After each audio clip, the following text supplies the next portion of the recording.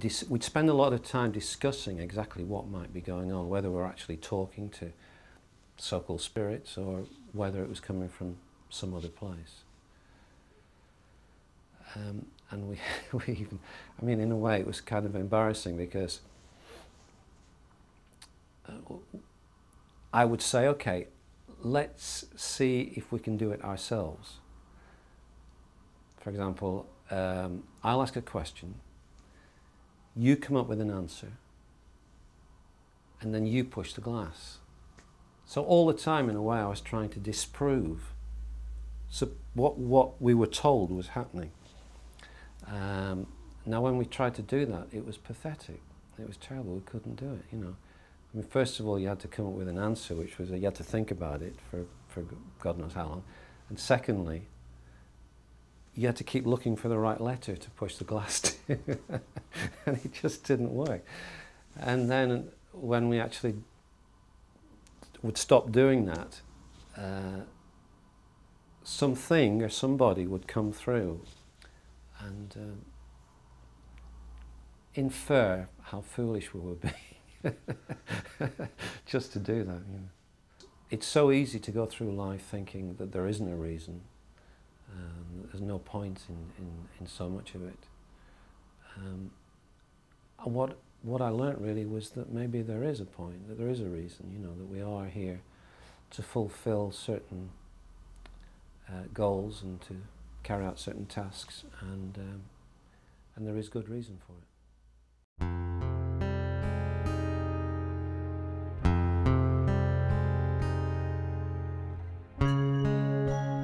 May you prosper in knowledge. No fear is redundant when in recognition.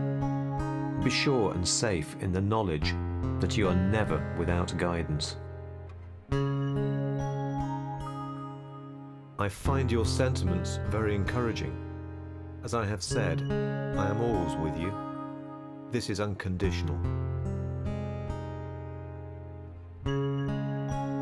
Follow your own star. Beat your own drum. Live without the need of confirmation from another. I would like to state that you are never alone. We walk this path together. Your journey is underway. Why look back? As I looked over into the distance, as far as only my eye could see, I fixed my gaze upon the far horizon, and as I walked on, I heard my brother.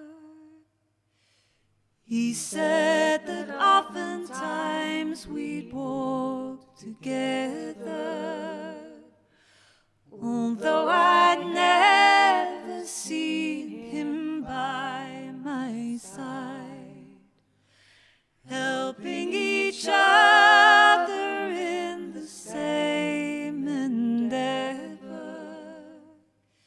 He traveled with me and was my guide. He took the questions that I handed to him and answered, though he never spoke one sound.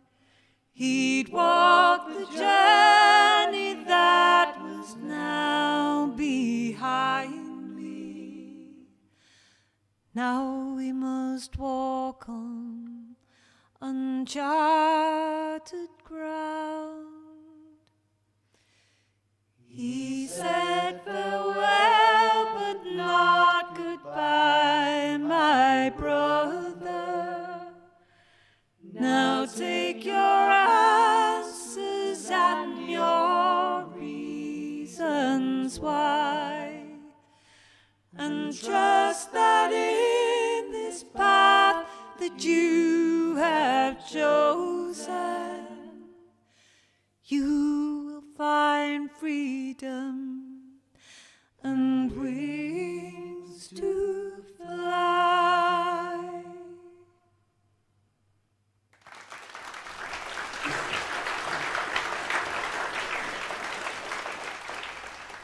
I think of the Ouija board